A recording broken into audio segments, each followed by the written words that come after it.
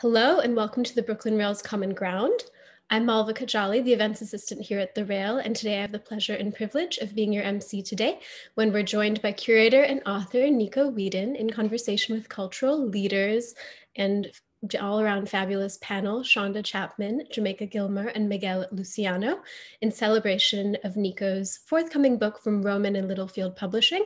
We're also so lucky today to have the poet Sadia Hassan here with us, who will read to close this afternoon's program, so looking forward to that. To begin, I ask you to join me in acknowledging the Wapinger, Canarsie, Munsee, and Lenni Lenape people of the Delaware Nation and the Shinnecock Indian Nation, the traditional owners of Lenape-Hoking, the unceded land and waters on which we stand. We'd also like to recognize that white settler colonialism is part of a continual legacy of white supremacy in this country, and that it has many nuanced and not so nuanced expressions. And so before we get started, we'd like to take a moment to honor the memory of all those we have lost to white supremacy and police violence in this country, let alone in the last year, as well as to honor those who are working to undo these legacies of violence and disinvestment. We acknowledge that justice will come from the streets, from the nation demanding accountability and refusing to move on until Black Lives Matter in the eyes of the state. Before I introduce our interlocutors, I invite you to join us for a brief moment of silence.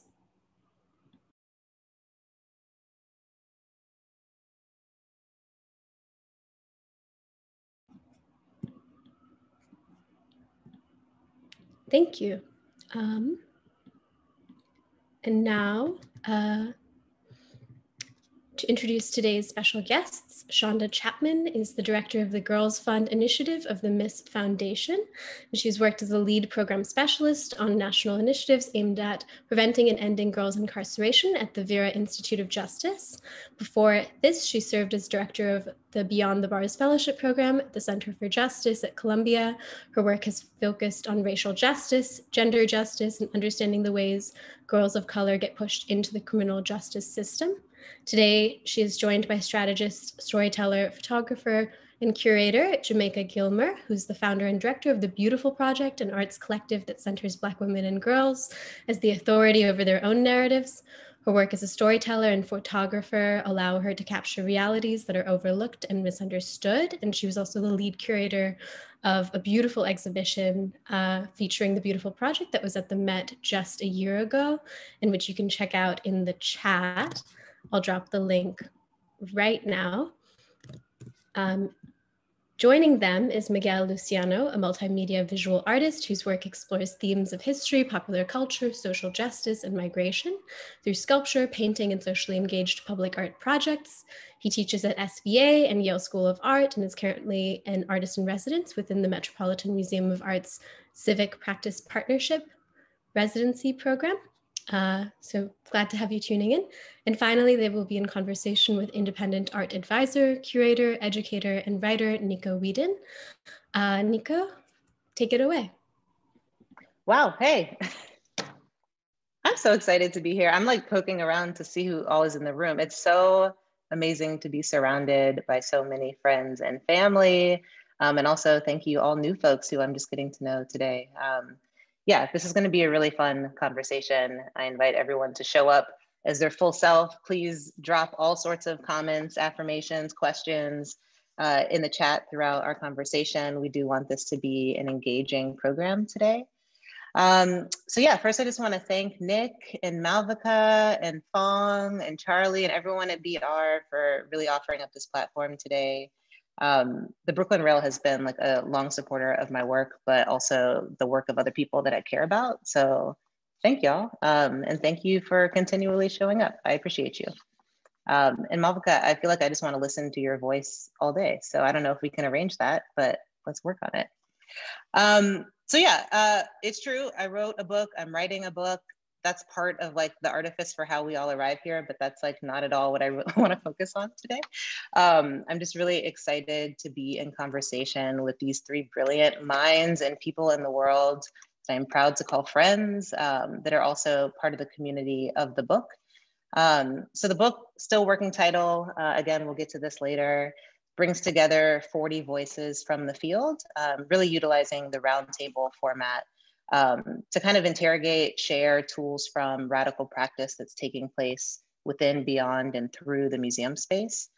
So not in any way wanting to anchor it to museums, but hoping to offer up tools that empower museums who in this moment are looking to make significant changes, to really see like where the work is already happening and where the work is already advancing the social change that they want to be a part of.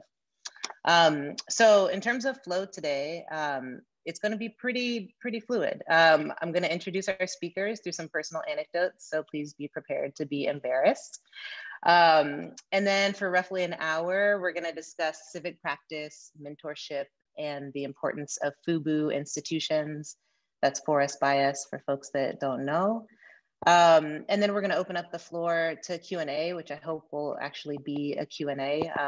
We also have plenty of questions for each other, I'm sure, but we want to welcome you into the discussion.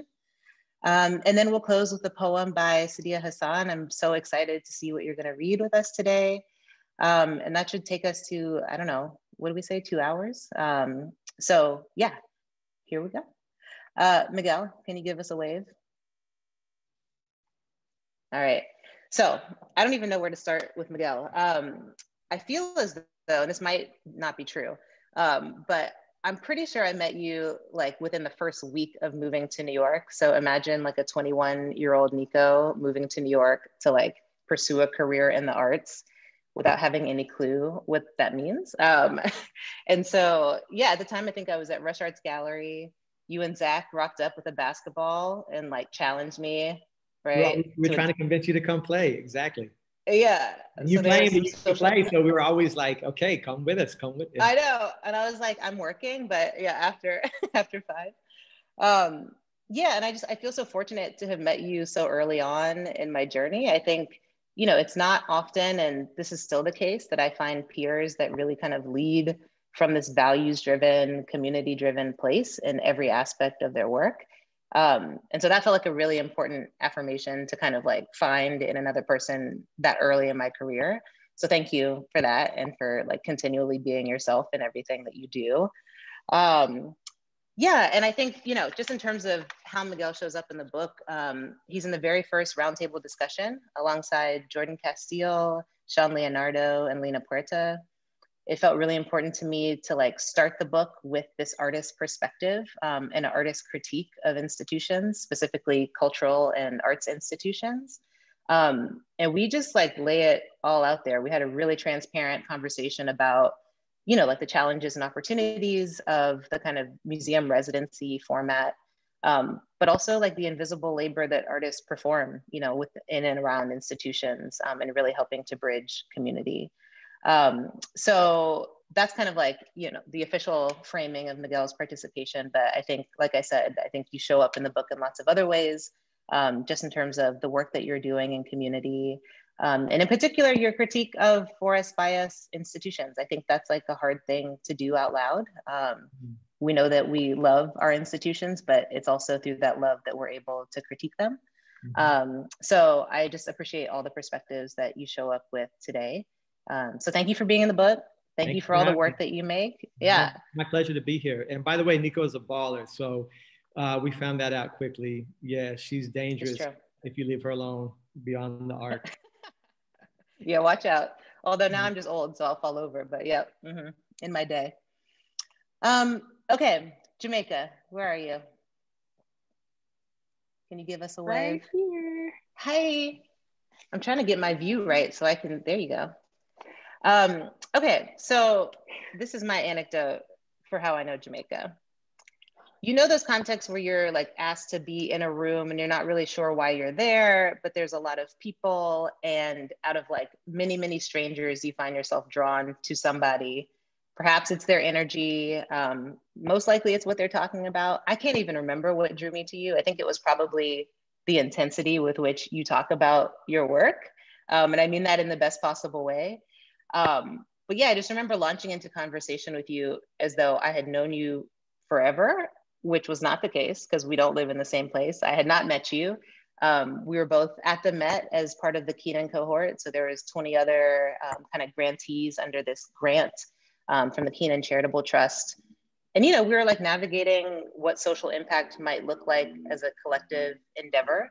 but as kind of like functional strangers in a space, right? And so I just really appreciated the vulnerability that you brought to that space. I think sharing everything about how you established and continue to like just cultivate the beautiful project, and talking about, you know, the difficulties of leadership, the difficulties of mentorship, the difficulties of holding for us bias institutions with everything that's going on. I just really appreciate the work that you do. And I just love that moment. I just love remembering meeting you, because I was like, oh, we're sisters, but we're strangers, but it doesn't matter, it's cool. And you didn't treat me like I was crazy. So thank you. You weren't, thank you. Thank okay. You. Yeah. You, I remember you, we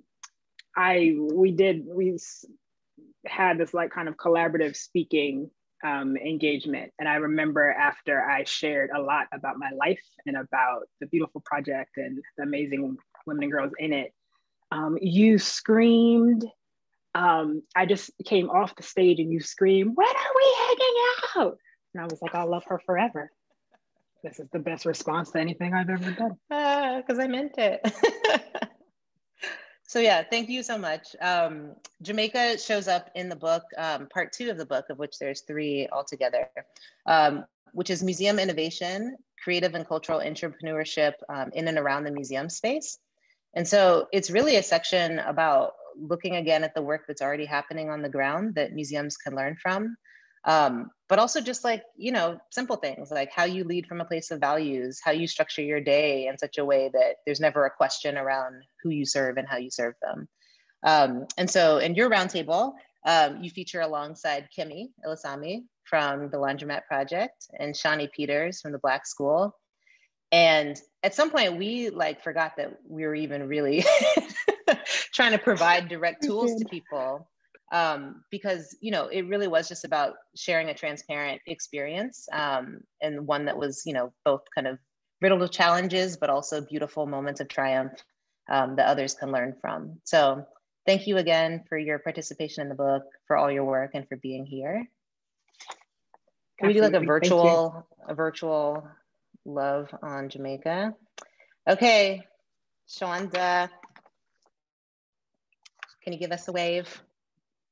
Yeah, okay. So it should be said, Jamaica introduced me to Shawnda. So if you have any sense from that alone, what our first conversation might have looked like. I just remember we have not met in person. This is like a Zoom love affair. And I just remember our first conversation, which was kind of pre-book roundtable discussion, just like leaning closer and closer into the Zoom to like try and be nearer to you, which is not how that works. But I was just so compelled by the energy and the enthusiasm and the excitement that you bring to the work, especially the work of philanthropy now, right? Like, I think it's exciting to know someone who has dedicated their career to movement work and then is showing up in philanthropy as like an extension of that work, right? And so I'm just super amazed by the work that you do. Your roundtable, which featured Ruby Lerner and Melissa Cowley-Wolf, we also like went in, but we were looking really at systems and structures and like how we can actually imagine change on a daily kind of level, and like what leadership looks like and what leadership needs to look like as a daily practice to kind of get us there.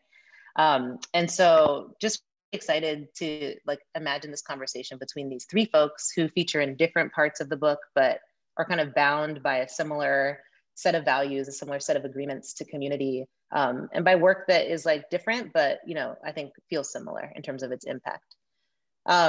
So that's the introduction to why we're all here today. I wanted to take just a little bit of time to frame it so that people know, but now we can forget all of that and just kind of move into talking as people. And so we said that we were going to start with civic practice. And I think that it's a kind of grounding, let's have like a moment of grounding definitions and terms for folks. I think I named community as being kind of central in all of our work. And I'm just hoping each of you can go around and just define like who the communities are that you identify with, and how civic practice shows up as a way of both kind of serving and engaging those communities. I realize this is an open-ended question. And so let's try and find some like nuance to drill down on together.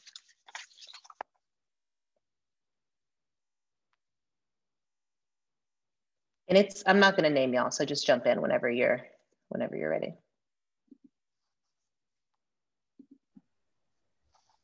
I'm so moved by these like personal introductions. Oh, thanks. They're just such a nice way of setting the stage. It's all love.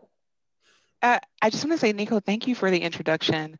I feel like I got invited to a cool people party that like, I'm like, am I the one who they wanted to invite? So cool. A fangirl a little bit every time I talk to sort of each one of you guys. Thank you for sort of starting with sort of asking us to talk about our identity, right? Because it's one of the things that I like to start sort of any conversation that I have about work, because our positionality like absolutely matters. And so I like to start with identifying the fact that I am a cisgender woman, a woman who, a Black woman who was the descendant of slaves in this country, someone who is from a Southern working class family background. I identify as a queer woman, as a fat woman. I identify as a mother. I'm someone who is a survivor, someone who has experienced the justice system directly. And all of these identities sort of impact both the work that I choose to do and my orientation to the work, especially my commitment to dismantling systems of oppression, but also as creating joy and beauty sort of as resistance to that oppression.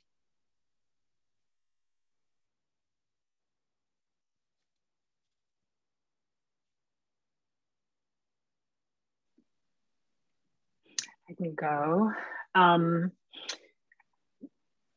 So I am Ida and Steve's daughter, and that has meant more and more to me. So I have been identifying most, particularly at this moment in the world, with daughters,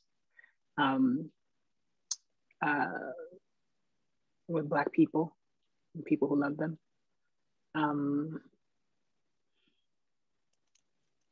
With folks who are struggling with their bodies not being what they used to be, not being able to move like they could because of an injury. So that's where that's how I'm answering this question right now. It's different than how I used to answer the question before. But in this, in the midst of all of the kind of scary quiet that's happened in the world, it's what feels good right now.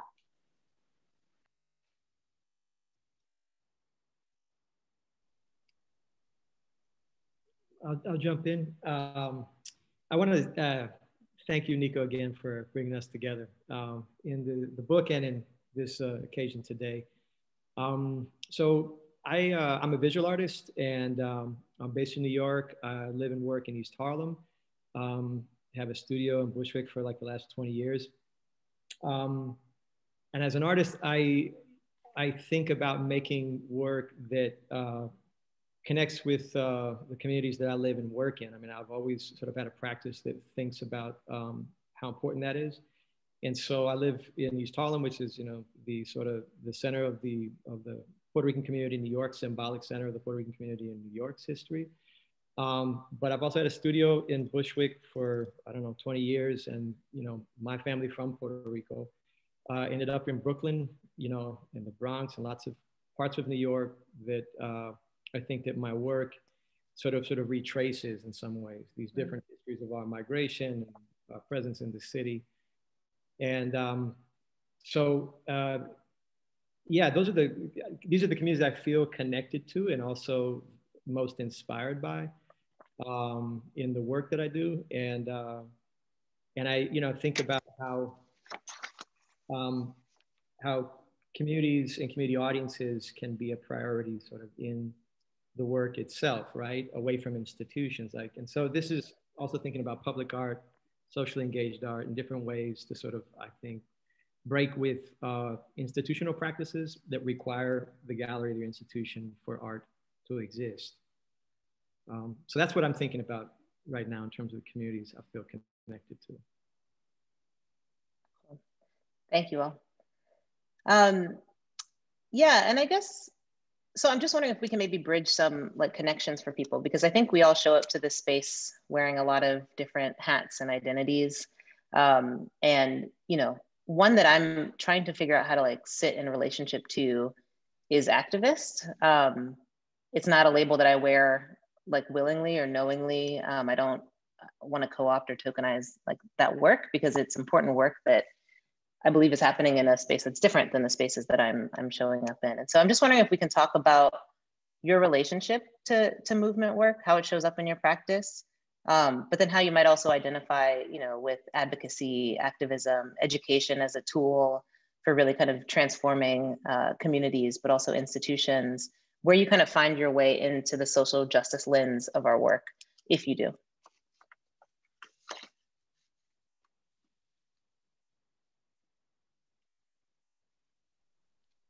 I'm happy to jump in here. So for me, can you hear me first of all?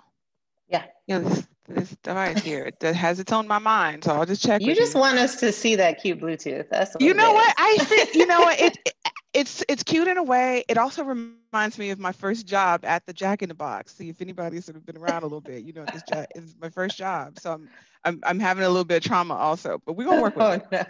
No. So I've been around a little bit, and it's interesting, right? Because I feel like my movement work, my advocacy work, my activism work, it sort of is in sort of direct relationship to experiences of oppression, experiences of resistance. This especially sort of rooted in the experience of survivorhood for me. That's one of the identities, sort of I would say the identity of survivorhood, the identity as someone who has been directly impacted by the justice system, were two identities that sort of I'd learned very early on to cloak. And so, you know, as I sort of moved throughout my life and sort of moved throughout the trajectory of my career, you know, in addition to sort of, you know, in that ascension, I felt an immense amount of gratitude, but I also felt that I was failing in a particular way by not being visible around some of those identities, especially sort of, you know, for young girls who were like one of the like primary constituencies for me. And so I started off by sort of doing my own learning, you know, and then connecting to communities that were doing the work. For me, that was first Black Women's Blueprint, an organization who works to end violence against women and girls of color, and then connecting into sort of communities that were working to end mass incarceration and sort of abolish sort of our criminal legal system through the Center for Justice at Columbia University and the Beyond the Bars Fellowship. So my own personal identities, my own personal experiences of oppression were pushing me to sort of be more visible and sort of find ways to sort of sit at the table, especially as those tables sort of, you know, as I moved up, you know, I ended up usually being one of the few people in the room. And so there was something about feeling like a fraud and knowing that I had some unique thing to do that I was best positioned to do. And so I started being vocal about it. Let's see, what else did I want to talk about there? I also think that the identity as activist, it's interesting because I feel like most people I know sort of stumbled into it, and necessarily so, and usually based upon some experience of oppression that they had. So for me, the identity is more, it's an orientation to the work than, you know, the work itself. When I was doing research, I considered myself an activist researcher, whereas now I consider myself an activist philanthropist. So it really just informs sort of how I do the work, who I think deserves to be at the table, sort of what communities that we will sort of, you know, that we preference, you know, the fact that we think that communities themselves are the experts of their own experiences. All of those things are related to my identity as activist and my orientation as an activist. That was a long answer, Nico, but I hope we got there. That was perfect. I'm like, you see why I love her? Okay. Mm-hmm. Thank you. That was fantastic, Shawnda. That was fantastic. So for me, you know, like my mom was an activist. And so that was just something we knew from her stories and her training of us in the house. But she had so many identities, and therefore we had so many identities and so many things we can relate to, that it all just felt like what was necessary for a Black girl. I can really relate to what Shawnda was talking about, like the discomfort with what you felt like you were cloaking. Because I remember my mom's dark-skinned Black woman, grandfather's from Jamaica. Like we grew up with stories that were just literally, you know, some of her training us included understanding that crosses were burned in her yard from the KKK. So we were coming from this very intense and raw place, walking through the house, hearing a story. And that was just part of the framework for, you know, what to remember and how to move, and therefore, what do you do in the face of it? So the therefore, what do you do in the face of it just kind of got woven in to my whole life, because that's how my mom moved. And so it's not at all that she was perfect, but all of the experiences she brought to the table and all the emotions she brought to the table just told me it was all part of it. And that was a serious question. So then what do we do? And so as I kind of began to be drawn to images, whether film or photography, it started to move also with the, so then what do I do? Like, what do I see? What do I want to show? What does this have to do with the person that's in front of me, even as a kid? And so, you know, that fantastically joyous, life-changing, tumultuous, terrible, wonderful relationship with her, relationship with the fact that she was a survivor, relationship with the fact that she was an activist, relationship with the fact that she thought she was not good enough, relationship with the fact that she thought she was the baddest thing walking, and all of those things working together kind of steamrolled into several things. But one was a revelation after her death that I wanted to impact Black girls through photography. So that was kind of like part of, it's a big part of how I got to activist as an identity, but also something that it was like I know who I am, but I don't want to mess up what folks are out here doing in these streets. And so like, I will back up off of that term out of this kind of commitment to making sure who needs to be at the forefront is at the forefront. But the reality is it's always been a part of my training and identity. And so it has become very much so a part of all of my work, whether through image making, image activism, or mothering.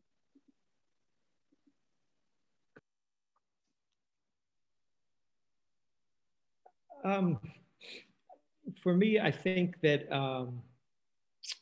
the relationship between art and activism, it feels like I've been thinking about it as we're talking, like it's always been there in so many of the examples that I saw around me, you know, in terms of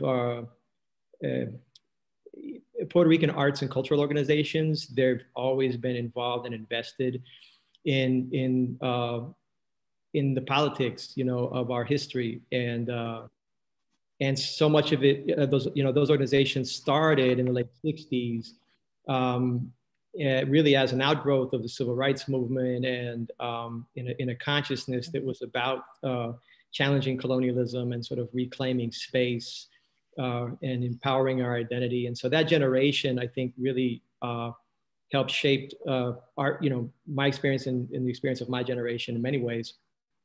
But I also had, you know, people in my family that were socially and politically engaged always. And so I just understood growing up that that was something that you did, and that you invested in, right? Whether it was like getting civically involved, socially involved. I came from a family that was very much like that in Puerto Rico, especially. But I also just did a project, like a big project about the activist history of East Harlem and about the Young Lords. It was called Mapping Resistance, the Young Lords in El Barrio. a couple of years ago was the 50-year anniversary of this history and of the founding of the New York chapter of the Young Lords in '69. And that was kind of an amazing experience to look at sort of the arc of this history of activism in our community, right? 50 years later, and look at, you know, how radical that work was in our neighborhood in '69, but also how some of these same issues that we're still sort of fighting for are still in play, right? So they, you know, they were mobilizing around issues of health, food, education, housing, which are still crisis issues like in our neighborhood 50 years later. But they were also very invested in Puerto Rican liberation, in an anti-colonial struggle, which is also very much a part of our present day experience. And so I think a lot about the arc of these histories in relation to who we are now, where we are now, and how we respond to the circumstances of our generation. Yeah. Sorry, I'm like struggling with the unstable connection, which is why my face looks crazy because I'm trying to find the internet. But yeah, I'm wondering maybe if you can expand on that a bit, maybe as a segue into the For Us by Us institution segment of our conversation, because I remember in the roundtable, you talked about mapping resistance and imagining an institutional home for that at El Museo, right? And really wanting to like hold the institution accountable to presenting certain histories, but also feeling in some ways conflicted, right? About like their capacity to kind of rise to the occasion. And so I'm just wondering if you can, A, talk about your relationship to that particular institution, but B, as both like a citizen of Harlem, an artist who sees that institution as a resource, you know, like what you expect from that institution. Wow, that's longer than we have time for, maybe. But I will say this, that when we did that project, I think there's a couple, so they were a partner in the project. They were an institutional partner. The Met was also an institutional partner through the Civic Practice Partnership Residency that is still ongoing there. But the truth of this history is that the history of the Young Lords is part of the history that shapes the possibility for a place like El Museo del Barrio to exist. And in fact, it's shaped by some of the same people that were involved in that history. And so Mapping Resistance was a project with Iram Maristani, who is an amazing East Harlem photographer, born and raised Puerto Rican photographer. And he was the official photographer of the Young Lords and also one of the founding members. And so in the project, for those who haven't seen it, we selected 10 images from Hiram's archive and enlarged them into billboard-sized images around the neighborhood at the same locations that those photos were taken at 50 years ago, as a way of sort of moving that history forward and on location and reminding people of what happened in these streets, right? And also reminding people that this is a living history, right? That we're still here. And East Harlem is still Puerto Rican neighborhood, still Latinx neighborhood. And in spite of, you know, the pace of gentrification. But that chapter of the Young Lords started in '69. And Museo del Barrio also starts in 1969, right? And what's amazing about the institutional history is that it's Ralph Ortiz, you know, in '69 that starts this project in a classroom, really, as a project that was an idea, really, at the time. You know, there were objects on a push cart in a classroom to teach, you know, kids about Puerto Rican history because it wasn't being taught. And I think the audacity of imagining that as a museum, right, from a collection of objects on a push cart is a powerful idea. But that is an idea that's shaped into an institution by Marta Moreno Vega and others that come in to lead the institution in the subsequent years, in the early '70s. And really it's at that time that Hiram, who I mentioned as the photographer, is working with El Museo del Barrio and eventually became the director of El Museo del Barrio, you know, for maybe 4 years, from the early '70s through the mid '70s. So there's institutional overlap, right, in all of this. And this is also at the time where there's this amazing exhibition being forged that partners with the Met to bring Puerto Rican art from the island to the neighborhood. And that's a whole nother story. But what's happening is that folks from our community are shaping the institutional vision for a place that will teach our history to our community, right? Because other institutions weren't doing that. right? They had left us out for so long, right? And so that's a similar history to Studio Museum and Museo del Barrio is, you know, they're like sister institutions here in Harlem. But you know, that's the early story that we were trying to actually really highlight, the community foundation of that history and the way that it was so deliberately sort of founded and shaped in those years. And so, you know, it went in a whole different series of directions later as it expanded and mainstreamed and moved to Fifth Avenue from, you know, it was in a school, it was in a brownstone, then in a storefront location on 3rd Avenue and 106th, and eventually to where it is now on 5th Avenue and 104th. But when it moved to 5th Avenue in 77, it was now at the top of Museum Mile, right? The highest, furthest north museum. But still not yet, you know, a mainstream institution, although I think it aspired to be. And there is where, you know, various conflicts occur in its history as it sort of reaches towards this mainstream. The great fear is that it would marginalize the people who created it and the community that founded that institution. And that struggle is an ongoing struggle still even today with the institution to keep it honest about its roots and history and its commitments to the community that created it, as it also expands to incorporate larger Latinx communities. Yeah. I mean, I want to summon Jamaica in at this point, because I think, you know, what I'm struck by is, and I've been asking this question more and more, is like, because, you know, I have students and they're all like, burn the institution, anti-institution. And I'm like, yeah, what is an institution? You know, like literally, what are we talking about? And I think more and more I'm understanding it to be people, right? It's like these complex social histories. And I think there's more similarity between these kind of smaller social institutions and these like larger cultural institutions than there are difference, right? It's like the bureaucracy is kind of what, you know, people understand in relation to these larger institutions. And so I'm just curious, as someone who's like literally built a Forest Bias institution, right? Like the challenges of that, you know, the opportunities of that, like what you're carrying with you in terms of, you know, how you want that space to evolve beyond your time on Earth, right? Like imagining a future for the space that you're building. That's not really a question, but maybe you know what to do with it. Let's go. Okay. So, you know,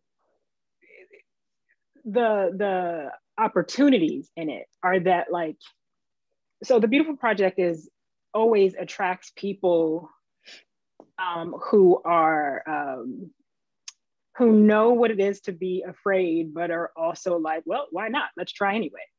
And also get this kind of a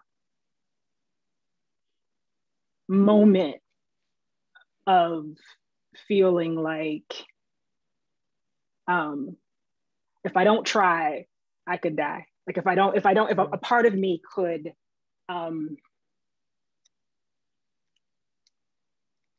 like we just can't afford to let a part of us give up. Like what would we give up if we just let the possibility of our future go?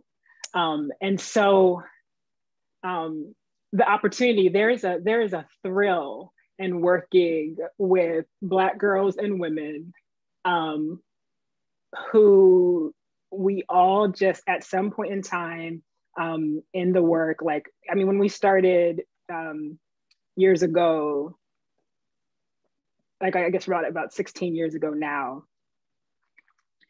people thought, like when I started and I was solo for a bit, people just thought what I was doing was both lovely and ridiculous. They had a lot of, you know, correcting what I just said to them. Like, oh, I want to, you know, impact Black girls in photography. It's, oh, okay, what about our boys? So there was just a lot of editing whenever anyone spoke to me. And as we became a collective, as we just would not stop trying to create an institution, create a dream house where Black girls and women could thrive and we could together kind of cultivate voice and power.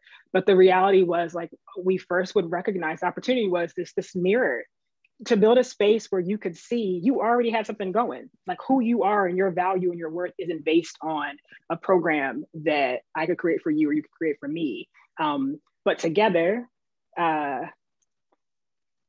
man, what we could do. And so we started to redefine sisterhood for ourselves based on our individual experiences, and then our collective definition. And I think that helps both me as a leader and as a founder and everyone in Beautiful at every phase have hope that, you know, if you submit yourself to a process, which even if it's like being brave and trying something that doesn't make any sense to anyone else, then maybe one of your dreams can come true and then you can work on, you know, your next one. The reality is that we were interdisciplinary. We are interdisciplinary, but we brought our full selves to the Beautiful Project so that it was safe to be, Beautiful is a space where none of us are just one thing. And so if that's true, then we get to do exhibitions outside, community centers, at our homes, at the Met, right? Yeah. Now that was like that was a learning curve that we didn't actually really know about, but absolutely mentorship, but it was sisterhood that taught us that lesson, that yeah, the Met too. But we were able to get there in part because why not that community center? Why not our homes? Why not online? Why not the sidewalk? Why not the Center for Documentary Studies at Duke? You know, like there were just, it just steamrolls into these why nots. The challenge of it is, so the opportunity is like to deepen and redefine sisterhood over and over again with a group of people that may not have found each other otherwise. One. Okay. Two, the challenge is when you're constantly doing something where a whole lot of people's natural reaction is kind of like, this is crazy. Like, why are you even trying this? You can't do this. I've heard, you can't do this. That's impossible. That will never be a job. You need to focus on all girls. And by that, I mean white girls too. Right. And this is like, I'm repeating verbatim the things that people have said to me throughout the 16 years of building on our behalf. And that is exhausting. So the challenge is in the midst of doing something that folks find absurd and you low-key think is like, we gotta say it's a slim shot, but we got a shot. It's exhausting. It's exhausting. Yeah. So we have to, like I have to, the Beautiful Project Collective as a whole, we have to be flexible enough to create space for ourselves to heal. That's right. I mean, can I jump in really quickly, Nico? Yes, I just have one thing that I have to say because it is actually a segue right to you. So that exhaustion is real, and it's important to name it because it is like an essential piece of the work. And I think part of what I'm curious to hear you talk about, Shawnda, is like, I feel like this is where philanthropy can come in and co-opt the direction of the growth of forest bias institutions, right? It's like when we're at our most exhausted, when we're at our most depleted, when we're at our most in need of, support and resources, this can be the moment where philanthropy comes in and says, yeah, I got you. But also here's a new political agenda, right? Or here's a new mission or new facet to the mission.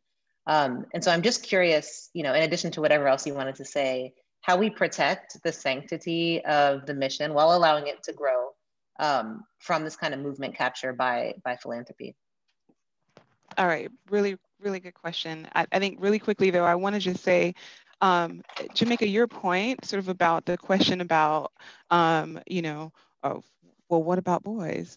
and or sort of that paradigm that really only allows you to see Black girls, especially from this like comparative place of like, you know, in relationship to white girls or in relationship to Black boys, really does sort of speak to me to the like the necessity and the audacity of like for us by us institutions.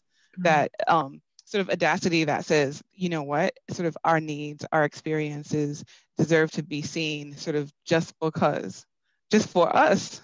That's it, for no other reason. That's right. Like, you know, not out to do some work, to solve some problem, but literally just because we're dope, just because we're amazing. In addition to the fact that, like, you know, usually it's sort of at the root of some political necessity, right? And so for me, it just like that completely sort of summed up, you know, sort of that idea for me, because I think I sort of think of for us by us institutions as like that quintessential room of one's own, that place where I can just go be. And I think about like work with Black girls in particular. We're always asking them to do a thing or to be a thing, or we're constantly trying to fix on them all the time. There's something wrong with you. There's something wrong with your body. There's something wrong with your sexuality. There's something wrong, you know, with your test scores. And so this, you know, I think the just audacity to say, show up and talk to us, tell us a story, dream a dream for us is like the most radical thing, you know, just a place. What is it? Is whatever you say it is. And, you know, that for me is like part of the like the innovation, part of the like thinking about what a beautiful future can look like. And sort of, you know, it really sort of compels me to sort of do the work that I do. But back to your question, Nico, about sort of thinking about how for us by us institutions start to resist that sort of mission drift that happens, or you sort of movement capture. That's a hard question, right? And I think it's really easy to be pulled and swayed by philanthropic institutions who really do lack a holistic and comprehensive understanding sort of both your community itself and the issues they face. Personally, I kind of related to job searching when you're absolutely broke. It's rough. You know, when you are broke, oh, it's like whoever jumps out on the scene, you're like, yes, I do that. Sure, I do. What's that? You know, and as you're Googling, like, what exactly is, you know, and it's like, you know, for me, it's like, you know, thinking about that sort of level of agency that you have when you're resourced, you know, and thinking about, you know, the ways in which, you know, you can, you know, start to think about your own agenda whenever you, you know, whenever you're doing it from a place of security, you're able to sort of think about and, you know, turn down opportunities that don't make sense to you. From an organizational perspective, it's why the Miss Foundation really does lean so heavily into trust-based philanthropy, or the concept that organizations themselves are actually the experts, you know, the fact that they are best suited to really be determining and thinking about the work that they should be doing and their orientation to that work. And it's also for us the reason why we sort of lean into making multi-year general operating commitments so that organizations can sort of plan and dream and do the work that they do from a place of power.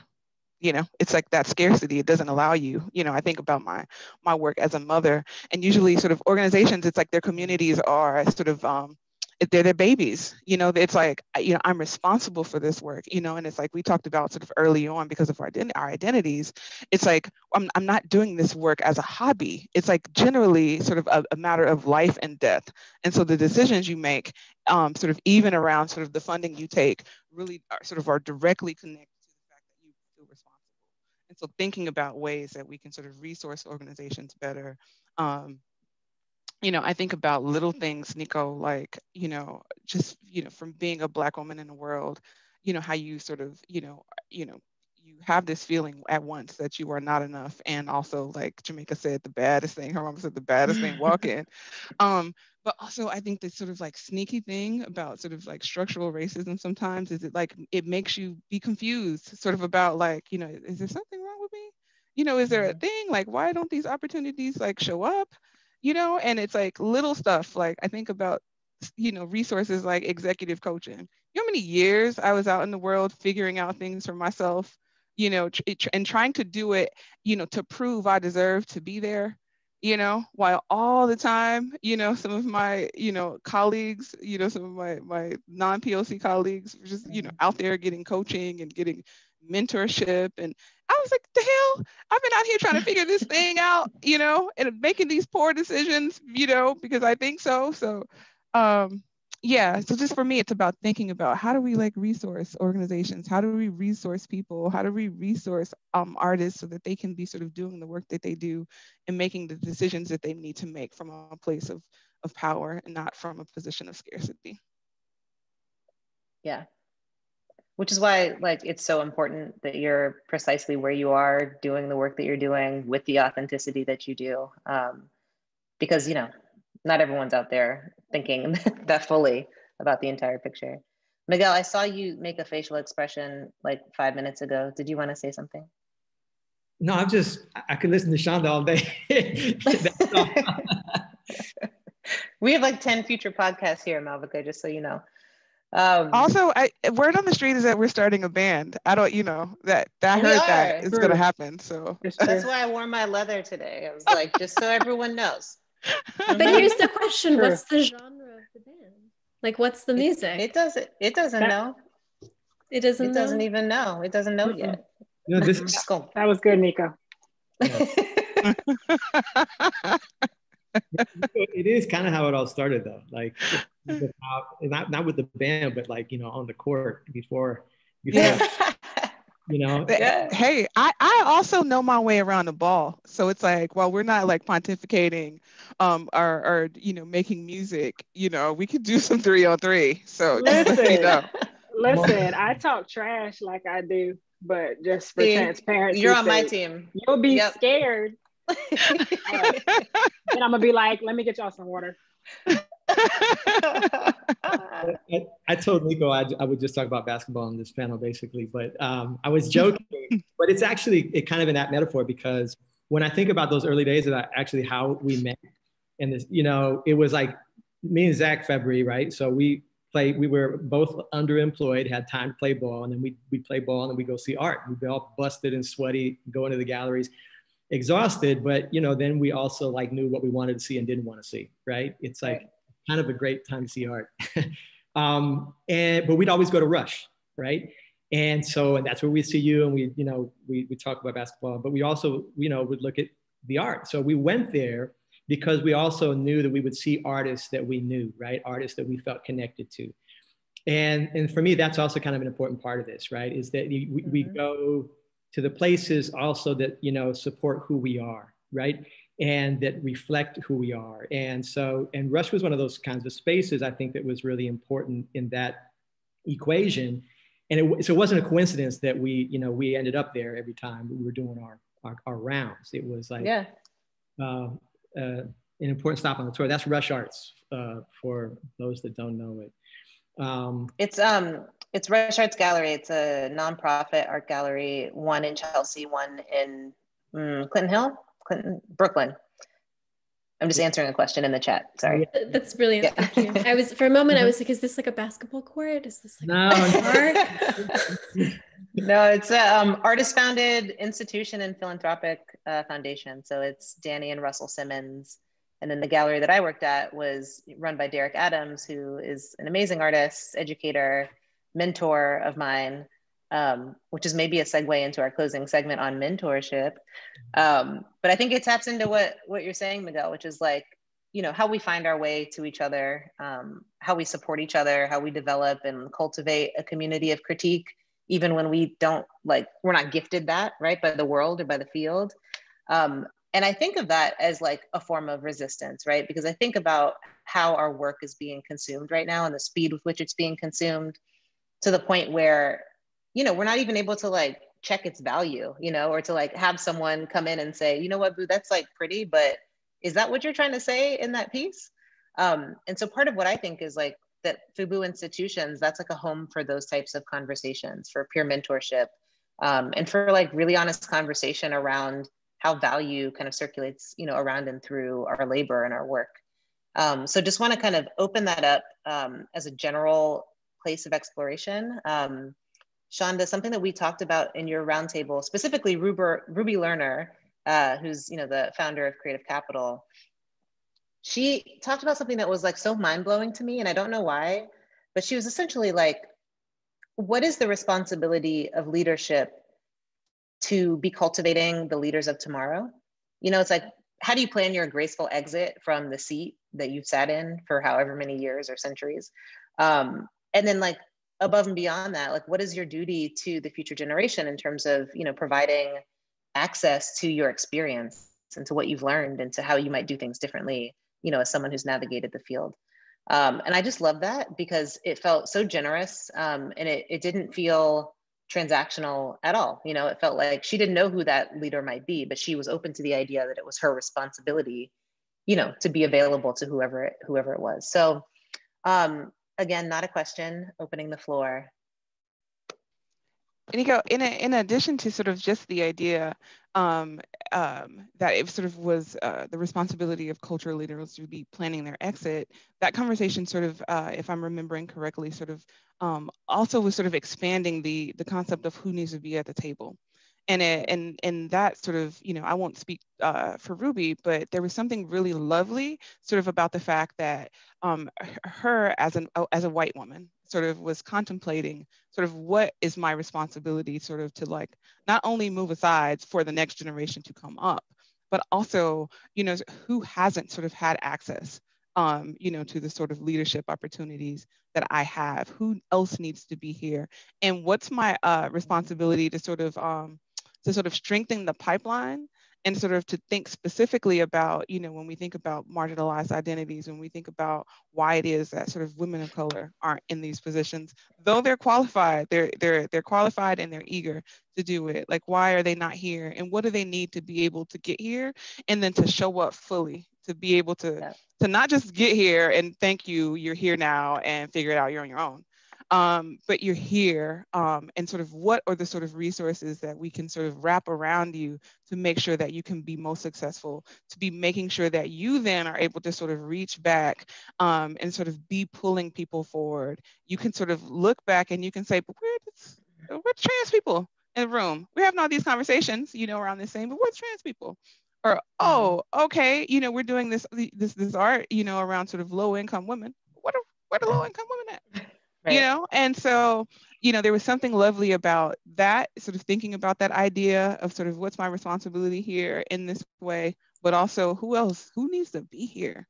And if we think about sort of our current social and political moment, sort of, what is it asking of us, except for to be making sure that like we use whatever sort of positional power, whatever sort of positional privilege we have to be making sure that we're creating the world we want to see.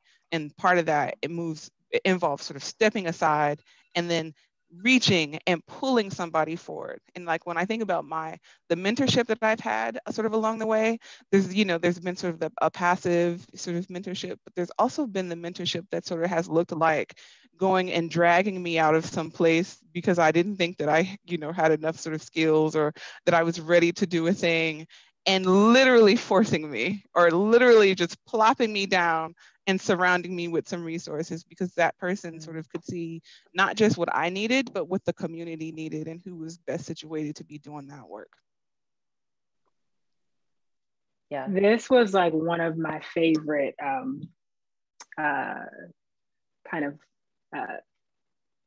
moments in our conversation that Nico, you told us that you wanted to talk about. Because mentorship has been so important in my life. And I loved how, I think earlier you referenced like peer mentoring, but also like this intergenerational mentoring. And Shawnda, I loved how specific you were around kind of like, like somebody that came and said like, come here. And so, there were 3 folks that came to mind as these kind of examples in my life in this work of mentorship, because they're so different from each other, and the way they've showed up for me has changed my life. So one is Kayla Deans. Kayla is Kayla started at the Beautiful Project in, I think, about 2011 as an intern. Today, Kayla is the creative director of the Beautiful Project. Boom. Like, and this woman, how she makes the decision, not just to receive my mentorship and leadership, but lead me and dig me out and put my chin up and show me the way, has been life-changing for me. Courtney Reedy is an amazing mentor. She is fantastic, talented photographer, curator at Center for Documentary Studies at Duke. And for years, her office was this safe space for Black women to just show up. And she would just teach me. And I remember saying to her, Courtney, there's so much I want to do. There's so much I want to curate. I just found out it was called curating, number one. Number two, I don't think I got that loop or the grades to go get a master's. She said, Jamaica, I have an undergraduate degree. What you want to do? And I was just like, okay. Courtney, I think at one point in time, Courtney, like, you know, she invited us to have exhibitions there. But there was one time we were just like, we're just going to do a pop-up. It'll be totally fine. She said, no, you're going to install it. And I said, thank you for what you're doing, you know, for us. I know what you're doing. She said, you're welcome and thank you. CDS should be thanking you. Mm-hmm. She said, I know who you are, right? Yeah. And then went back to her office to do work. Sandra Jackson DeMont. Okay. So when I talked about sisterhood before, mentorship, yes, and sisterhood, what I was referencing was this kind of beautiful, super in your face way that Sandra just kind of got us together. She just kind of said like, yo, like, you can do this. The Beautiful Project deserves to be here. Throughout the process, Sandra used to be the chairman of education at the Met, and now runs a fabulous museum in California. Look her up.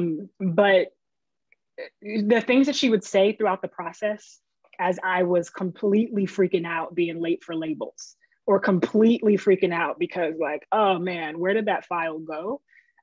She would say, as things were developing, she would say, are you happy? How does this look to you? And it was shocking. I had to like reorient myself to think like, oh, because how I feel about this process is important. It was mesmerizing. And she also would call me out over wine, just low key, direct. I would give her an answer to a question and she was like, right. And it's also really difficult when you procrastinate. That was such a good impression. Woo, Nico! I said, yep. And then went and did my assignment. So just the ability to be like the best when the mentorship for folks your age, younger than you, your elders, and just across the board can just be really, really powerful. And I have loved it. I have loved it. I have loved it. Yeah. Go ahead, Miguel. I also want to shout out Sandra Jackson DeMont. I mean, she is a friend and mentor to so many of us. And you know, the residency that I'm in at the Met right now, the Civic Practice Partnership, a residency program, is started really. It was her. She's the one that came up with this idea, and she's the one that brought us in as an opportunity. The Civic Practice Partnership is a residency program that involves artists that have practices that already connect to their communities, that are involved in social justice, make socially motivated work. And it's a way to partner. The residency was an idea of bringing artists in to partner with the institution to think about how we could leverage the resources of the institution in service of the work we do in our own communities. and expand these relationships. And so it started with Rashida Bumbre and I as the first cohort. Rashida Bumbre, an amazing performer and choreographer. And now we're a cohort of 5, which include Toshi Regan, a musician, songwriter, composer, Mei Loom, who's a community organizer at Wing On Wo in Chinatown, the oldest family-owned business in Chinatown, and it's an artist community space. And John Gray from Ghetto Gastro, the culinary and artistic collective in the Bronx. And so it's a really unique cohort of 5 artists across different practices who are all involved in social justice and are all partnering with the institution and institutional resources sort of to develop our own work in conversation with the world and our communities and the institution. And so it's all a provocation. But that's just, that door is opened by Sandra, you know, for us. Okay. And I think that's significant because I've never forgotten that, like what it means for, to open doors, right? And to enable and empower opportunities that potentially can be transformational, right? What does it mean? This work that we do as we involve others to do it with us. And so, and I think that's a charge that I think about a lot in the work that I do as a way of also sort of, it's an ethic that I'm determined to continue to practice and pass on and open up wherever I'm at. Yeah, it's funny. So Sandra is the final interview for the book. She talks about thought leadership and just kind of like how you live equity as a daily practice. It's not like a thing that you pay people to come tell you how to do. It's like, how do you show up every day in your institution with that as your kind of mantle? And she mentions you, Miguel. She was talking about like just being so excited by the ways in which she could imagine you kind of moving around the different spaces of the Met. And like the fob is this kind of object that holds all this, you know, kind of sense of access and power. And she's like, yeah, it's important that artists be able to like have this sense that this entire institution is open to them, that we're actually here to serve their ideas. And so part of my role is just to remind the artist that like, it's open to them, right?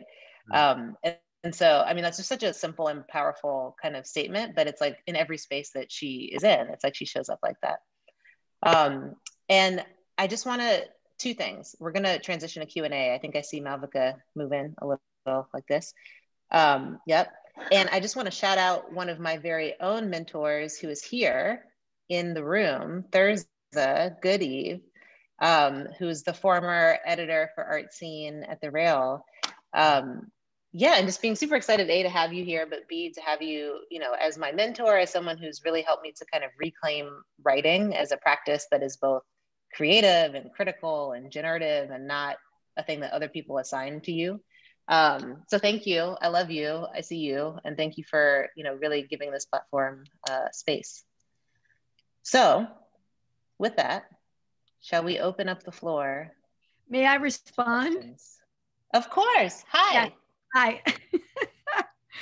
Oh my gosh, what you guys are all great. I mean, I just feel like I'm like lifting off the earth. But Nico, I now have language, you know, this conversation has given me language. Step aside, then reach and pull. And you have been so much that for me. And that's what I tried in my little way when I was at the Brooklyn Rail. But now I feel like you're my teacher too, right? The mentor-mentee thing goes back and forth. Generationally, racially, all sorts of ideas. So I feel very blessed to be here. And thank you. Thank you. Thank you. Aww. Love you. Love that. This is like really a Friday mood for me. So we have a couple questions lined up, but I'd love to sort of take the opportunity if anyone of your panelists have a question, you know, that they've been dying to ask you or each other. If anyone has something. I do have one question, sort of thinking on sort of the occasion while we're gathered. I want to know what art books you're reading. For me, one of the most impactful ones that I've sort of picked up recently too. Well, there's so many, but definitely Marking Time, Nicole Fleetwood, has sort of been one of the most sort of, for me, sort of like revolutionary in thinking about sort of thinking in just my personal identity as someone who is a survivor of the justice system. Sort of seeing the way how beautifully curated that exhibition was, and sort of the sort of intentionality sort of within how those stories were sort of captured. Yeah, it's just so powerful. So if you haven't seen it or read it, get into it. Yeah. I'm gonna grab this. Black Futures, Kimberly Drew, Jenna Wortham. Hey. Shout out to Dr. Erin Stevens, program director from the Beautiful Project, and my friend. And at the end of the year, she said, Jamaica deserves this book, and mailed it to me, and I screamed. And so I keep it on my desk and I read it several times a week. So like Shawnda said, get into it. I want to hear yours. I was just going to Nico. grab the book next to me. It's not necessarily an art book, but it is. Can you see this? Yeah. So Mabel Wilson, architect, professor, just like general all around brilliant human being in the world. I haven't actually opened it yet, but I'm like 2 pages into the introduction, so I'll let you know. But I just love the way that she thinks about the intersections of race and space and place.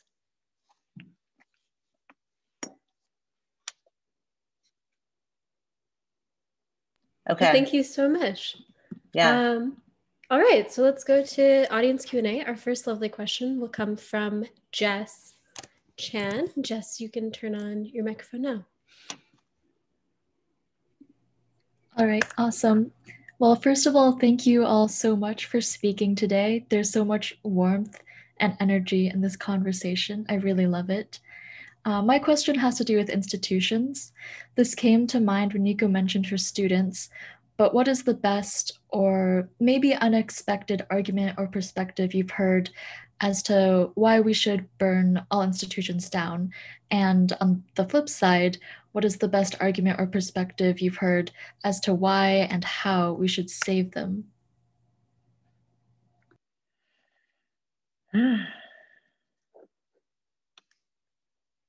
Yeah, I'm like, can we have a whole other 2 hours? That's huge. I can share what I've heard. So young woman getting a PhD, invited her to write alongside me for a kind of digital publication that's coming out next week. And it's an invitation to kind of like brainstorm how cultural institutions could do things differently. And yeah, she was like, I like you, but I'm not interested in the exercise. And I was like, yeah, but it's a blank piece of paper. Like you could do whatever you want, like tell me how you want to burn it down. And she was basically like, I don't want to put any more energy towards trying to fix this broken thing, right? Like I know the things I care about. I know where I want to spend my time and my energy, and it's not trying to rethink institutions. And, I like totally respected it. I was like, yep, of course. Thank you for your time, and, go do the thing that brings you joy. And so I think, yeah, that to me is like maybe an answer to both, right? Which is like, burn it down by just no longer investing energy and resources and time towards trying to fix it. Yeah.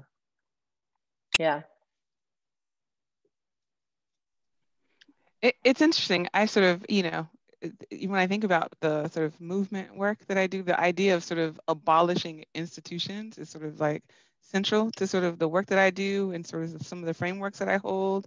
And while there are certainly some institutions that I think have to just go, we completely have to reimagine, thinking about sort of institutions of like punishment, sort of thinking about the ways that we do education. There are also institutions that, okay, let me back up 2 seconds. Sometimes I think about the sort of idea, aside from some of those that I just mentioned, the sort of idea that we got to burn every damn thing down is some real angsty millennial shit that I'm like, what is wrong with these people? And that tells you how old I am sometimes. It's like, because now I'm looking back and I'm like, what's wrong with, and do what, folks, and replace it with what, when? We spend so much energy into thinking about how to tear shit down. and like very little energy about how to create new things and build things and sort of actual what a real future would look like, what needs to go into it. And so like part of me, you know, would really wish we spent more energy on the idea of sort of building newer and sort of relevant institutions, much in the same way that we think about stepping aside, you know, so that new cultural leaders can happen. I think that, you know, there are new institutions. Like I think about the relevance of, say, the Black church and sort of what role the Black church played in sort of, you know, building community, sort of being a sort of a spiritual and political home for Black people, you know. And it's like, at the same time, I can hold how much harm it has caused and how we need something else, especially sort of in the vacuum, or the fact that our sort of the moment we are in now are sort of like, it's calling us to something different. But there's just something about sort of my upbringing and the way that I'm set up that sort of still allows me to revere sort of that institution and sort of what it did and what it meant, you know, and be able to think, okay, now we need something else, and really focus attention on like, what do we need now and how do we go get it, you know? So yeah, I think that's the kind of a lot of things, you know, and it's not to be dismissive, you know, of what you're saying. It's it's old and crotchety a little bit, and it's just like, you know, I have little patience sometimes, but like I really do want to focus more energy on the dream than on the act of like tearing everything down. Yeah. I want to follow up on that. Shawnda, that's amazing. Like I think the arc of history is important, you know, and thinking about the role we play in the history that we live in, right? You know, is also something that comes to mind. Like, I use a Museo del Barrio as an example, right? You know, it's a place that when I was a young artist, you know, still in school, I didn't even live in New York at the time. I was visiting New York. I would come to East Harlem to visit, right? Why? Because they had two institutions that had Puerto Rican art, right? And they were the only two I knew about in the United States, the Taller Boricua and the Museo del Barrio. And when I would go to those institutions, is the only place I could see Puerto Rican art in a museum, right? And I never forget that. Like, it changed my life. It shaped my whole artistic life and gave me influences that I have to this day. Introduced me to people like Juan Sanchez and Pepe Osorio, who became lifelong friends and mentors, right? And I never forget how important that experience was for me as a young artist, right? And then eventually I would move to New York and go to the museum, and used to drop off slides, you know, for a slide registry. And so this woman named Annie worked at the gift shop in the bookstore, right? And so she would take the slides. Annie was Dominican, she was young, she was super friendly all the time and made me feel welcome, right? And for me, she was the face of the museum. She's the only person that I knew, right? As a humble young artist who I dropped off slides. Years later, I'd get into the museum and the show, get into the collection, et cetera, and feel like, you know, a stakeholder in the institution's community today. But at the same time, it's a very fraught history, right? And you recognize all the problems that it's had with leadership and board and different directions that it's tried to go in. And throughout its history, it's been the community that has fought to keep it honest, right? And to keep it with integrity to its mission, right? And this battle back and forth between the struggle of a community-based institution growing into this sort of mainstream space that in its past has deliberately whitewashed some of this history, right? And so we're in a different moment right now where all these same issues are still being completely presented again and foregrounded again. And you know, I'm part of a community advisory committee now that is still pressuring the institution to stay honest to its mission, right? But also what's happened in this time is like we just lost like the registrar there, right? Who was the caretaker for 20 something years, longest employee in its institutional history, right? One of the few Puerto Ricans still on staff in a museum that was founded by Puerto Ricans from East Harlem, right? Wow. At the Center for Puerto Rican Studies of Hunter College, we just lost the chief archivist, who's retiring also. Both of them are retiring, right? The archivists, these are the caretakers of our history, of the collections of these institutions, whose historic memory goes back further than anybody else's in those spaces. And so what concerns me, this goes back to the question of sort of mentorship, right? And sort of like mentoring in another generation to understand these legacies and these values, is that our histories are vulnerable, right? In a lot of these spaces. And I feel like it's incumbent upon us to be involved, right? And to be honest and critical voices. And that's just part of what I think we have to do. So it's like one of the many hats. It's not fun work all the time, but it's necessary work. And so, part of what I'm determined to make happen is like, someone can be a kid like I was and have that experience in this institution as a young artist and be radically transformed by artists that they feel represented by, that they feel are speaking to them about who they are and their history, et cetera. And so it's just part of the reason I stay involved, as difficult as the work is. And it's the constant work, it's the constant work. That's right. Some of, Nico, that's okay if I jump in? Of course. So the best, and this is a kind of a thread from what you all shared, but the best I've heard comes from Little Black Girls, and typically sounds like, Miss Jamaica, I'm not doing that. And it's like, yo, okay, why? And so there's like this mixture of, it's really interesting. It's like the authority and expertise that comes out in Miss Jamaica, I'm not doing that. And the opportunity to find out why is when I find out who wants to burn it down and why, where they've identified their own power and why, where they've identified that there is gargantuan resistance to their power and to their influence, who wants to keep it, but it can't stay this way, right? And so I have it's one of the reasons why Shawnda and I enjoy each other, we mirror each other so much. Like, I hear Little Black Girls who talk like Shawnda. They say what she says by saying, Miss Jamaica, I'm not doing that. Now I got to go to school, okay? But this, and this has got to go. What say you? And so it's like this really interesting, to me, when you ask that question, it's a really interesting critique that I've heard and that sticks with me the most, because there is this clarity around value and what's beneficial for my life, right? Like, how can these institutions and how are institutions supposed to support me? And also what's missing, and the fact that I don't have time to just have nothing right now. Like, I don't actually in my everyday life have time to burn this down completely without having a plan in place for the rebuild, right? And so, shout out to Shawnda, Little Black Girls. I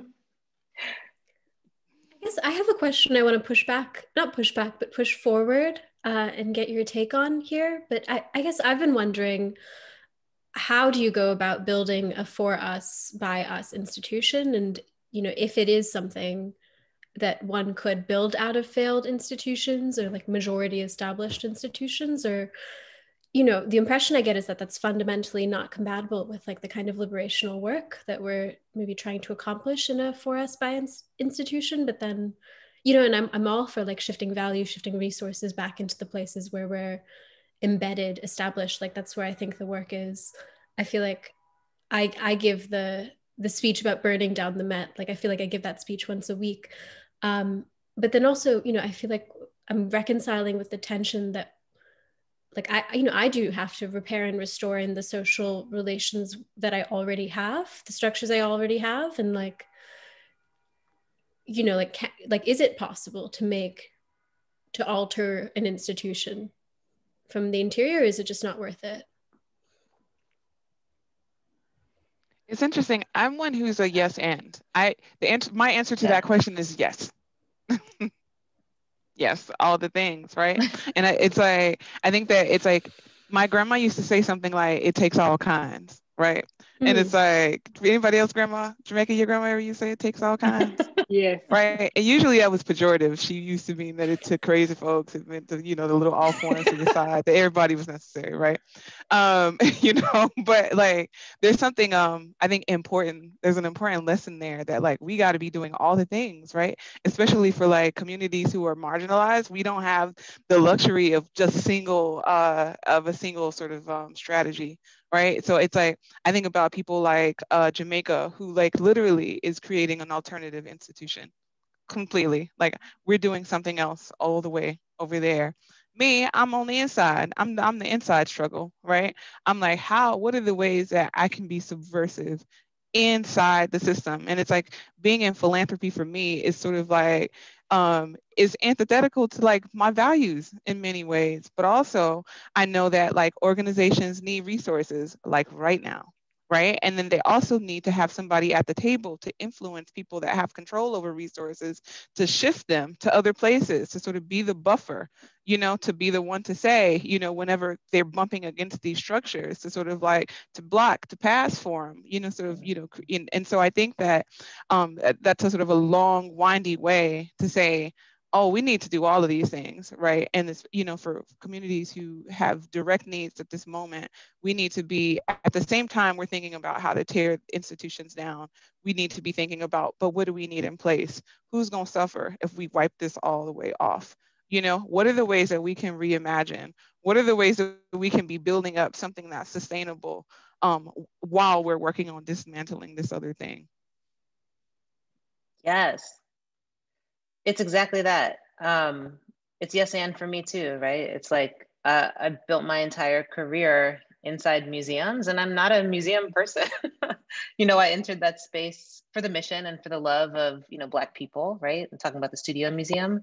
But yeah, I entered there as a spy. Like I wanted to learn how the systems were built, what worked, what didn't work, you know, and so that I could take that and then build the thing in the image that actually serves the community in the way that I'm interested in.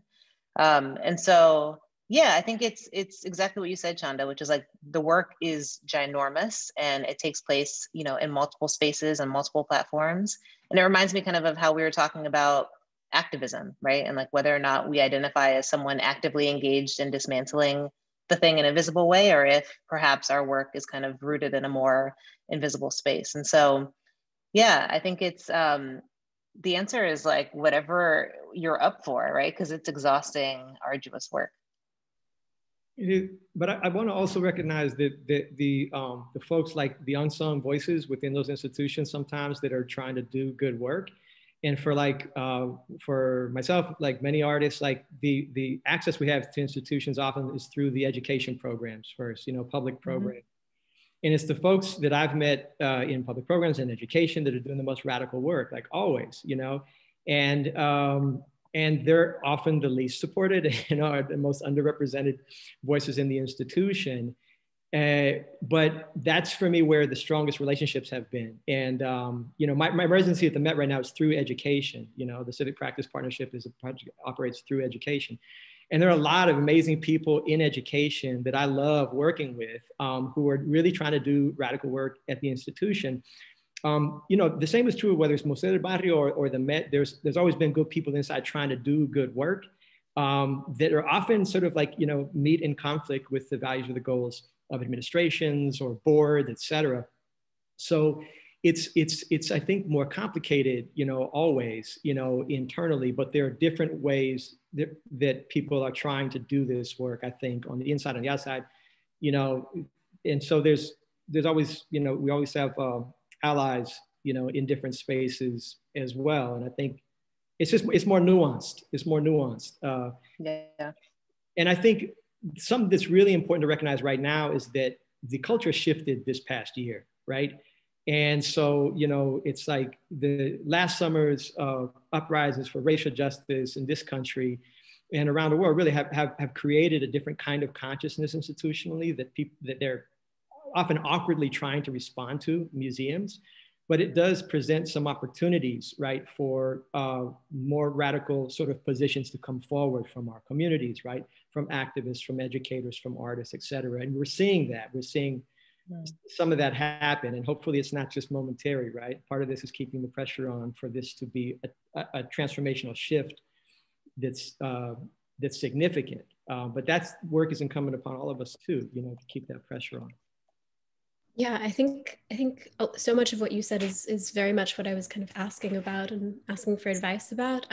Nico, I love what you said about, you know, being in the museums for your career and that you entered there as a spy. And it reminded me of sort of the organizer and reproductive justice activist, Loretta Ross, who you know, says like, you'll see me in a suit, right? You'll see me in the suit in the courthouse, and it's because I'm in disguise.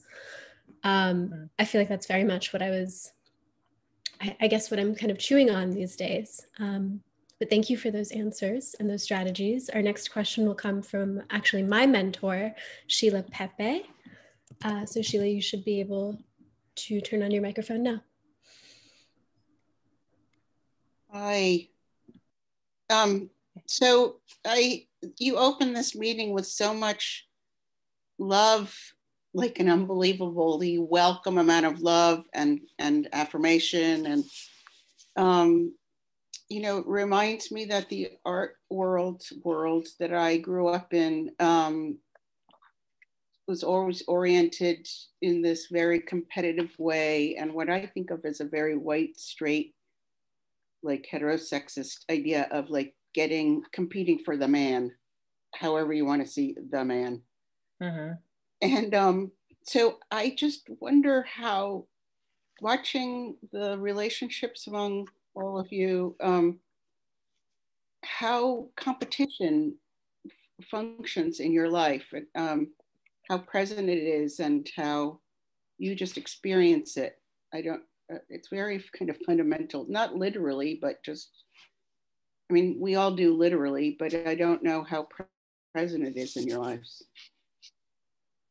Yeah, it's actually something I've been talking about a lot recently. And I don't know what that means. I'm not starting the conversation, but I find myself engaged in it. Yeah, and you know, I think about all the ways as like Black and brown people in the world, you know, we're trained that we have to be excellent as like survival, right? Like it's not even like be excellent because I want you to be excellent. It's like if you're not excellent, your life is at risk. And I think there's something in that, right? Like I think there's ways in which then we begin to think that we have to be able to be all things to all people, or that we are even capable of having all the skills, which is just not true, right? Like I know very few people that can literally do something top to bottom. It's like we rely on each other. We're social beings. There's things that we're constantly learning from our surroundings and from other people. And so if you're able to kind of like unlearn all this stuff and all the ways in which you're trained to like see yourself as an island, then you're able to actually look at people and say, wow, that's like not a competitor, that's a collaborator, because look at how they write, look at how they move, look at how they do any of these things that like, I can't do that. And it actually benefits both of us to come together, right? And to like really just kind of share in each other's talent. And so I think that, yeah, collaboration is like, it's just so powerful. And I think that you see it more and more, I think, you know, in the ways that artists are trying to work together in these larger scale projects. But I would just love to see more collaboration across sectors. Like I think there's so much that other fields can learn from the arts and from artists. And I don't know how we open up those kind of avenues, but that feels like crucial. And for me, that's really part of why the book ends on this kind of collective impact models for social justice. It's realizing we can't do it all ourselves, but we have a lot of the strategies.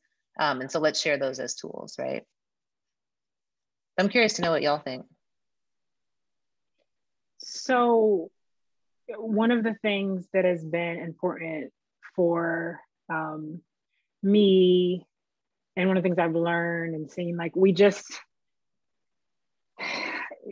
like can't be afraid of the, like acknowledging, like not being afraid of the fact that it's possible for you to be jealous, that you will feel jealous, like that feel like that there's something someone else has that you could want, like just a basic level, like, man, I would like that as well, right? And also trying to understand what it's about for yourself. And it kind of gifts us with this ability to have really real conversations when we feel attention. And it shifted a lot of the ways that I've been able to work with people bringing in what was very personal for me, like in my family. Like in my family, you had opportunities to be jealous.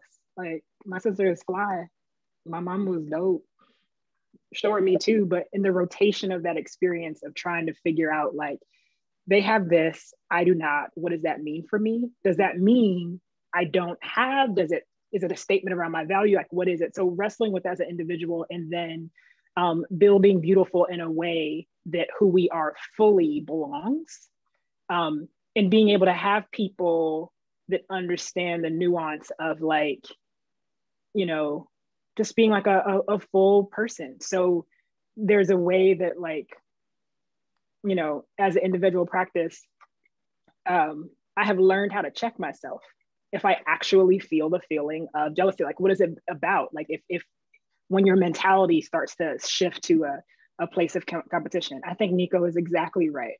So some of this wasn't necessarily created by me,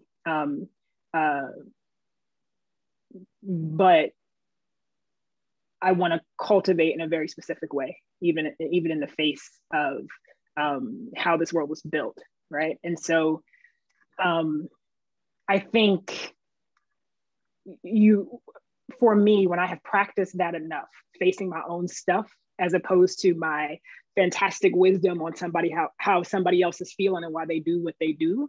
But if I can also face my own stuff, and the fact that I'm wise and intuitive and I can see, and mix those two, then honestly, you can find people along the way who just kind of can either clearly or succinct, or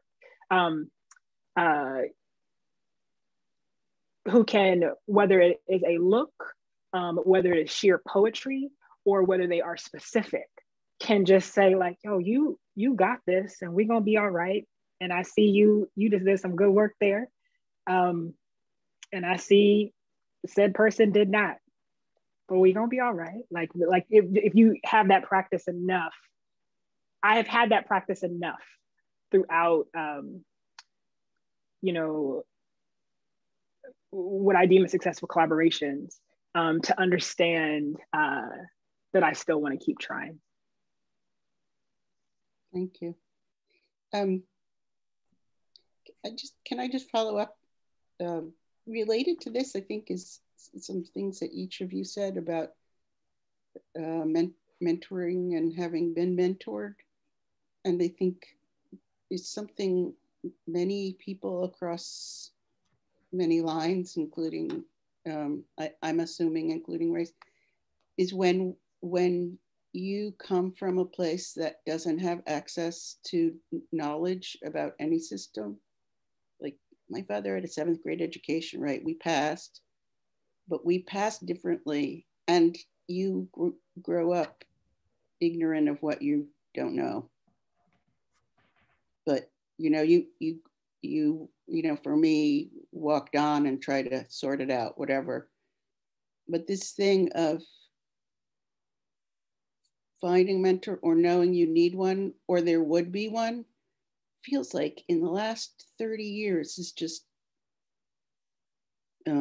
exploded. Like before that, I don't think you'd ever ask. Like, I know I used to sit around and think, well, who would I ask? Even though I had access to amazing amounts of things. And for some reason, I think your leadership has made this topics open to talking about it, which I just am so grateful for, because you sort it out on your own terms. That's all I can imagine. So I just want to thank you so much, because it's really affirming for me to think about the questions I had were stupid questions, right? Because I'm going to cry. I didn't know better, and I thought I should, right? So I just want to thank you so much for your leadership. It's so impactful. Thank you. I just want to respond briefly to what you're saying. One, thank you for the concept. Thank you for the question and the sort of the opportunity to think about it. And I'll weave in probably both of your questions sort of what is inspiring me to thought as you were talking. And it's interesting because the idea of competition is an ill fit sort of for this portion of my life. And it's sort of related to the fact that, like, like you, I have one of my parents at this point is probably, she's barely literate, you know, but a really sort of crucial sort of part of my life. And so I've had to figure out sort of how to navigate all of these various systems. And the sort of inherent in that is sort of the idea of aspiration, the idea of I didn't even know what to ask for, or the fact that that was a thing. And so that is, for me, one of the really crucial sort of roles of mentorship for me is sort of the inspiring, you know, or the ability to inspire and to aspire. Right. And so, you know, those are some major things, you know, where mentors have been like, you need to do X, you should do that, or you're not thinking big enough, you know, our layout. I've had to redream my dreams so many times at this point. You know, I've like achieved a thing and they were like, that was absolutely not big enough. And I'm like, what the hell? Who even thought that was a wow, you know? And so it's like, it's lovely, right?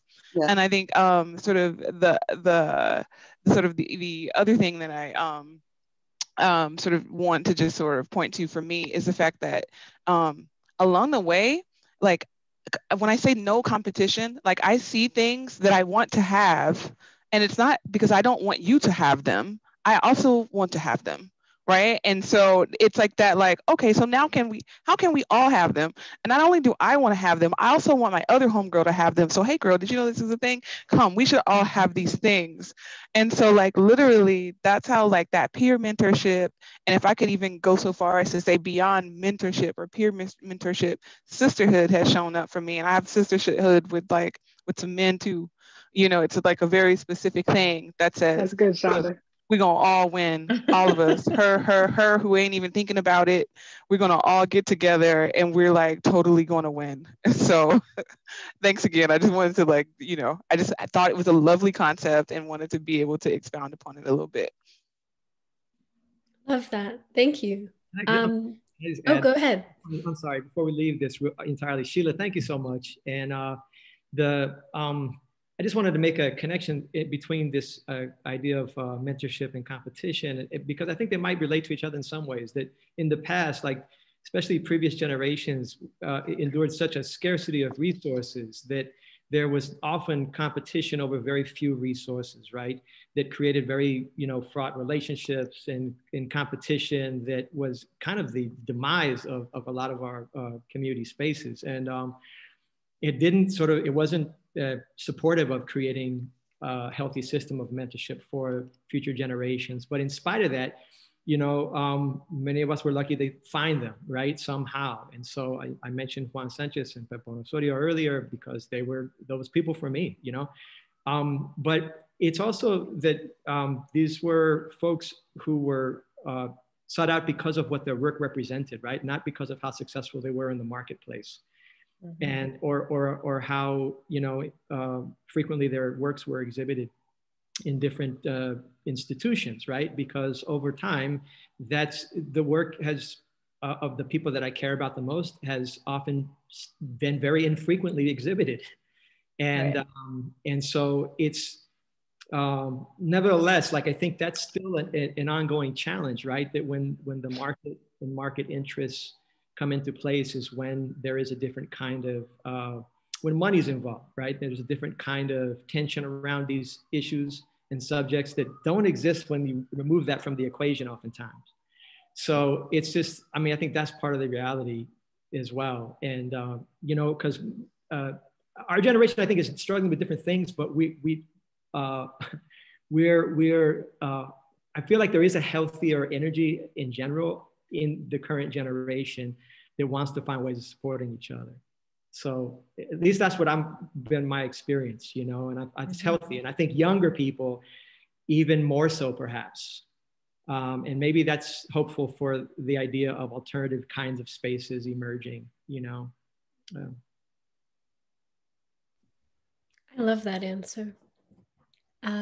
Thank you all so much. We had a very interesting question come in from Charles Schultz, our managing editor, but he had to run to pick up his kiddos from school. So I'll hopefully maybe forward that along to you at a later date so you can pick up that conversation. But our last question will come from our very own publisher and the captain of this fine ship, Fang Bui.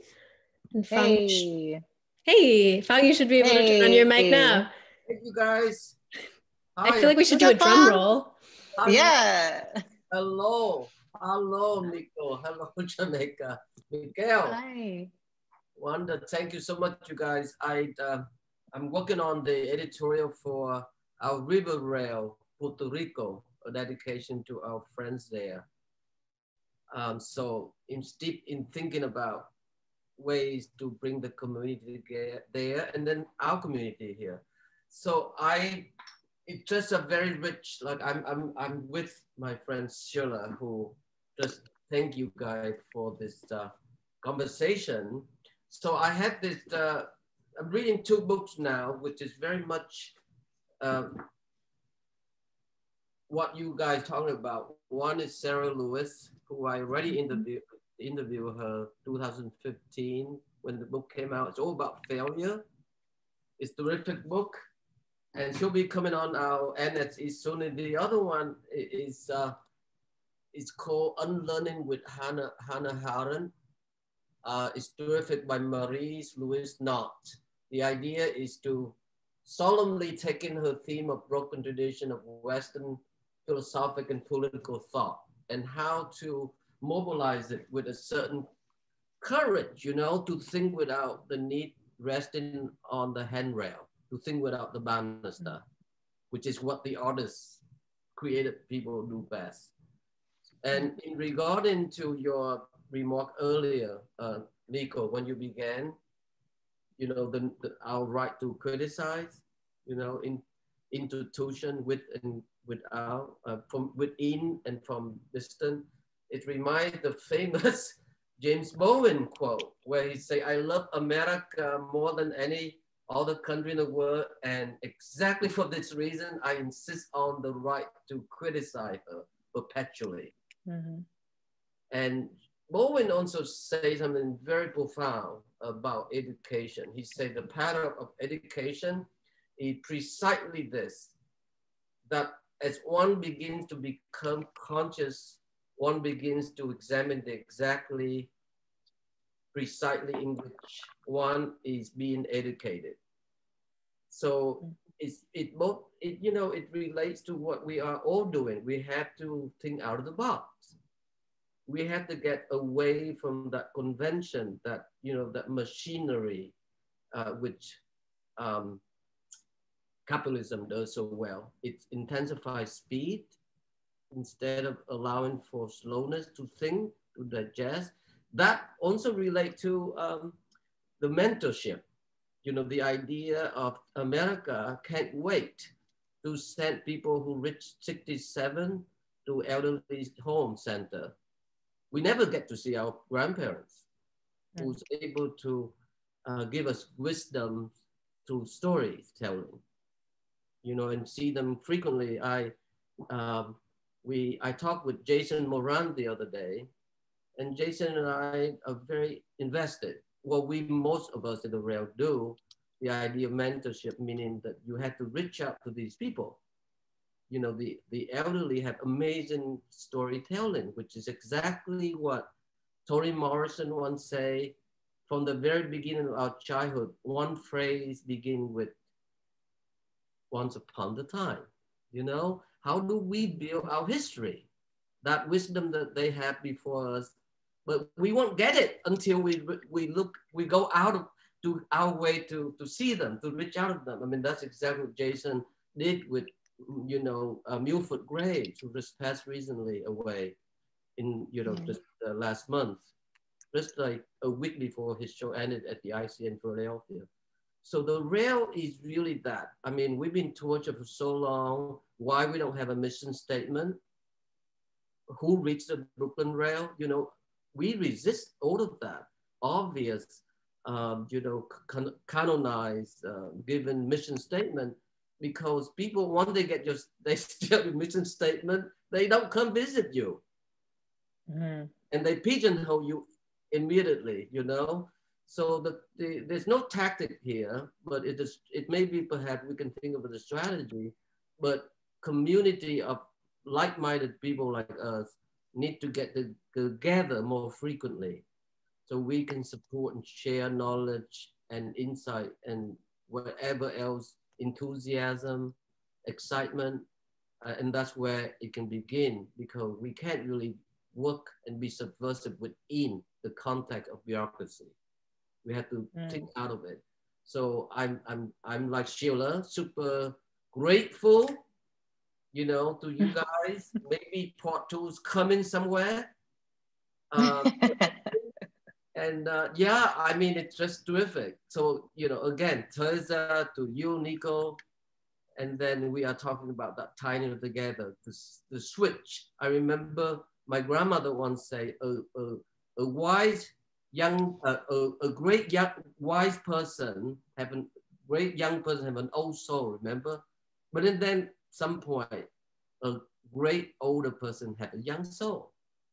They meet together and they switch. And we love hanging out with older people who have the young souls. You guys know that. So, yeah. So thank you, you guys. Thank you, Jamaica. Thank you, Miguel, Wanda, and Nico.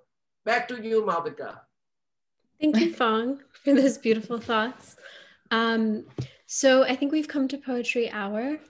So at the Rail, we've always had a tradition of ending our lunches with a poem, and I hesitate to say silver lining, but one of the silver linings of this pandemic is that since physical distance is less of a barrier, I get to invite actual living poets and writers to share their work with us. So I have the pleasure of welcoming today's poet laureate, Sadia Hassan, to the stage. Give it up for Sadia. She's the author of Enumeration, which came out with Akakshik Books 2020. She's part of the new generation of African poets, a chapbook set, and she's the winner of the 2020 Hurston Wright College Writers Award and has received fellowships from Hedgebrook, Mesa Refuge, and Vona. More of her work can be found shortly in the chat links and also in the American Academy of Poetry, Boston Review, The Rumpus, Long Reads, and more. Give it up for Sadia. And Sadia, you should be able to turn on your mic. Awesome. Hey. Oh my goodness. Hi. Hi, everyone. It was so wonderful to just listen on this conversation about art, about dreaming, about futures, and especially about Black girls, right? I didn't know that the beautiful project exists. I think I would have loved it as a young person. And so I'm thankful that it exists for young folks out there now. And if it's okay, I want to read 2 poems, a catalog of praise and then a poem just about missing sisters and being messy that I wrote recently. So I'll go ahead. This is from my chapbook, Enumeration. I'm really proud of it. But yes, a catalog of praise. Praise the coffee shop 1 block up from the crib, and praise the Black barista in purple with a newborn and up at 7 making white folks coffee. Praise her sister's bald head shining and liner cut crisper than a mug, and praise the laugh skipping like a record, and the mug chipped from the weak shelf of the startup that stole my 2 good years, and praise the 2 good years, however they found me, sweet or unsweet, and praise my daddy for calling me sweetness, and praise my daddy for pilfering sugar, and praise my daddy for refusing silence, and praise my daddy for edging mother towards a gentle hello, and good on her for trusting I would return to the table and rise from the bed. Praise the bed. And these days, the table set with tea and the one succulent I almost killed, leaning long-tongued towards me and not the sun. And praise the viridescent and decaying heavy. Praise the air between these lungs and the funk between these pits. Praise my name, Ya Allah. Praise my lips, hips, and eye sockets for beholding another day. Praise the days for keeping on coming. Praise the good earth and the night terrors and the wonders of a small cup of coffee and one chocolate croissant. One of my favorite poems, okay. And then, where is this poem? Everything's on the internet nowadays. Yes. Self-portrait with cumin, saffron, and star anise, after Safia El Hio. I pledge allegiance to sisters, to the wild squeal of a secret over telephone wires, the long stare between head tilt and cackle, lipstick on the hem of a skirt, gym shorts souring the sheets, earbuds mixed up good with the keys and the cards in the underwear drawer.